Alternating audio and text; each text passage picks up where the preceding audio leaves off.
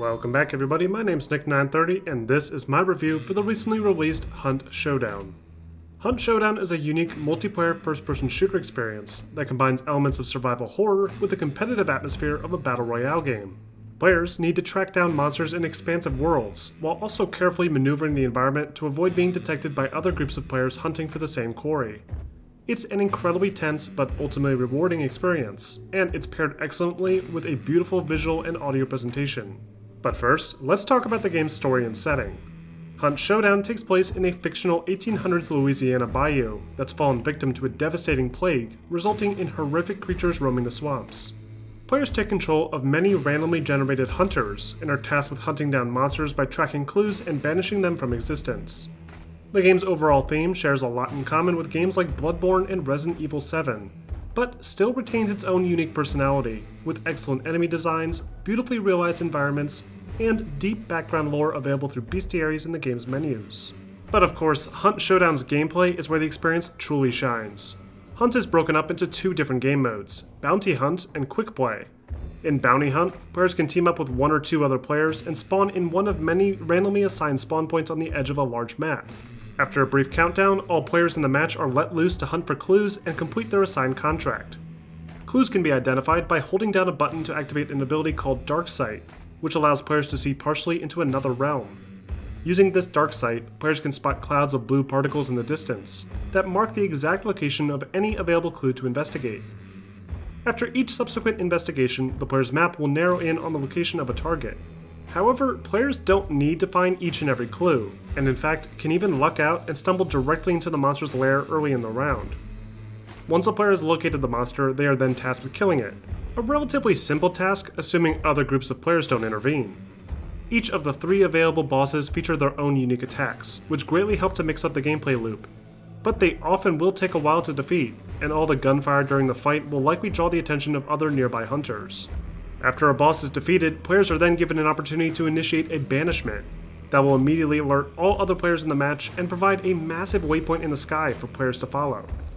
This banishment phase can take a long time, and is typically the most dangerous phase of any match, as other players will turn their attention away from the AI-controlled monsters and clues, and begin fighting each other over the bounty from the defeated boss. After this banishment is complete, players need to grab a bounty token off of the banished enemy, and then escape to one of the set extraction points at the edges of the map, offering one last chance for rival hunters to intercept and steal the bounty for themselves. If a player is killed at any point throughout the match, and a teammate fails to revive them, then that character and any of their unlocked weapons and upgrades will be lost forever, adding an extra level of urgency to each encounter. The other game mode is called Quick Play. Quick Play is a mode tailored specifically for solo players looking to jump right into a fight. Unlike Bounty Hunt, players are not tasked with hunting down a particular monster, but are instead searching for rifts in order to acquire the Wellspring. After someone acquires the Wellspring, every other player is then given their approximate location, and a game of King of the Hill ensues. It's an interesting mode, though it doesn't seem to really play to the game's strengths, as the mixture of both PvP and PvE are what really sets this game apart from the rest.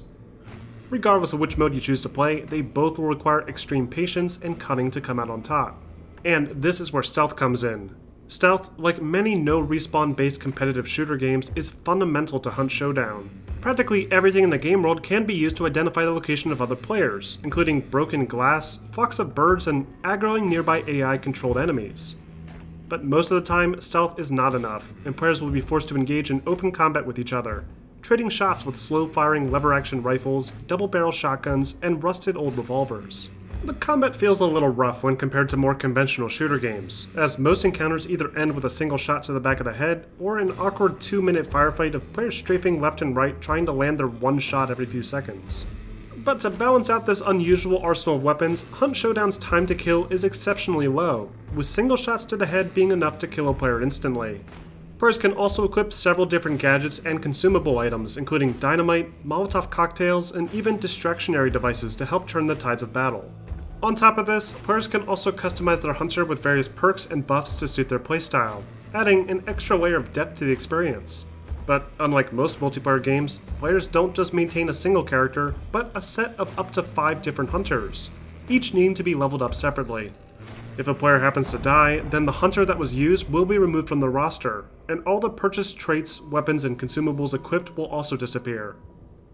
However, the game isn't as unforgiving as it sounds, as ranking up a hunter generally doesn't take too long, and all weapons, items, and traits can be repurchased using upgrade points and hunt dollars, which are generously awarded for most actions in the game. Through continuous play, players will rank up their main account, which will unlock new weapons and abilities to be purchased in the store tab. For players looking to show off further, there's the legendary skins, which can be purchased using valuable blood bonds. This currency is where the microtransactions come into play. While blood bonds can be earned by eliminating players in-game, the cost of various legendary skins and weapons is set incredibly high, as a way to coax players into spending real money on additional bonds. Thankfully, these same weapons are still only available to players after reaching specific player rank milestones, and therefore it doesn't seem that there's any sort of true pay-to-win model here.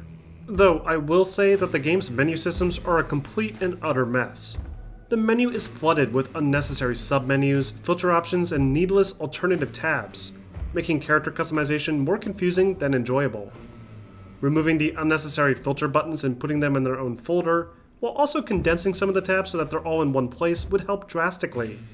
And there absolutely needs to be a method of keeping players together between rounds, instead of requiring players to constantly re-invite after every match. Finally, let's talk about presentation. Hunt Showdown is running on a brand new iteration of Crytek's own in-house engine called the CryEngine. For those of you unfamiliar, the CryEngine was responsible for creating some of the most graphically impressive titles of the mid-2000s, including the original Far Cry, all of the Crysis games, and more recently, Rise: Son of Rome. And just like those games, the visuals in Hunt Showdown are fantastic. Each of the 2 available open-world environments feel incredibly detailed, with high-quality animations for the many different actors, high-resolution textures, and very well-implemented screen space reflections that help to mirror the dilapidated structures and swamps. Lighting pours through the trees with beautiful god rays, and if that wasn't enough, each of the 2 maps has 4 different available time of days that are chosen at random, providing a different experience every time. The sound is probably one of the better examples of sound design in video games today, with each and every seemingly ambient sound effect being triggered by an actual player or AI interaction. The only real downside to the Hunt's presentation is the somewhat stiff player animations, the cloth physics animations that seem to be locked at 30 Hz, and some unstable performance with the anti-aliasing options enabled. Overall, Hunt Showdown is a solid competitive gaming experience, probably one of the more unique multiplayer games to come out this generation. The polished gameplay, beautiful visuals, and excellent sound design set a new standard that all multiplayer-only games should strive for. However, the design of the game's menu interface feels overly clunky, and simple things like keeping players together after rounds or offering an option to rejoin if disconnected should definitely be incorporated as soon as possible. The game's heavier emphasis on guerrilla warfare and the use of unconventional weapons from a lesser-used time period may not appeal to most, but I absolutely recommend checking this game out, especially if you and your friends are looking for something new to try. But what do you guys think? Are you interested in Hunt Showdown? Let me know in the comments section. And don't forget to like and subscribe for more videos posted every week.